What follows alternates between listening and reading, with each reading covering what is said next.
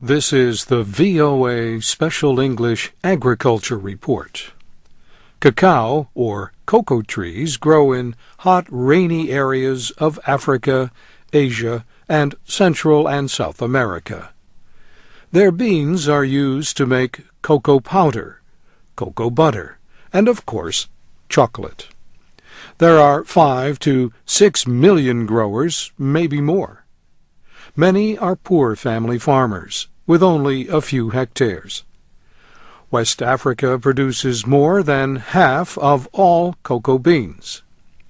Ivory Coast leads the world in production, followed by its neighbor, Ghana. The trees are usually in their 5th year when they start to grow the pods that contain the beans. The trees produce the most pods when they are 10, but they are still productive long after that.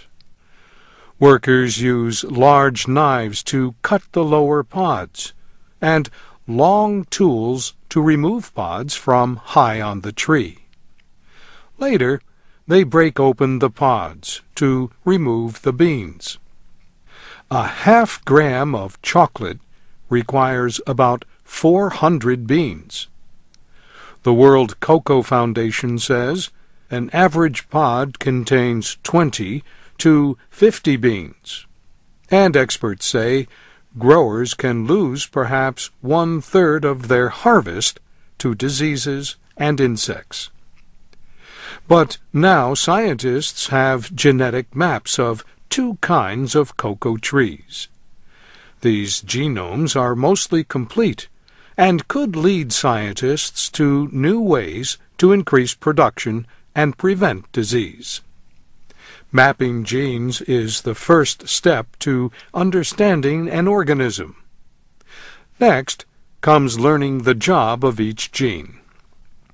The American food company Mars took the lead in paying for mapping the genes of the Forastero cocoa tree. The Forastero provides 80 to 90% of the world's cocoa beans. Mars depends on those beans for its M&Ms and other chocolate candies. The company's research partners included several universities and the United States Department of Agriculture. The average West African cocoa farmer produces about 400 kilos of beans per hectare. But Howard Yana Shapiro, head of plant science and external research at Mars, thinks that science could greatly increase the yield. There's a yield potential of maybe 4,000 kilos, 10 times what the average is in West Africa. A competitor of Mars, Hershey's, supported the gene mapping of the Criollo, a far less common cacao tree. Cerrad, a French government research center, led scientists from 6 countries in creating that genome.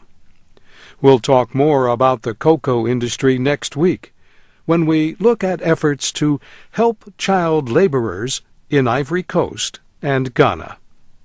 And that's the VOA Special English Agriculture Report, written by Geraldine Watson and Steve Baragona. You can read and listen to our reports at voaspecialenglish.com. I'm Bob Doty.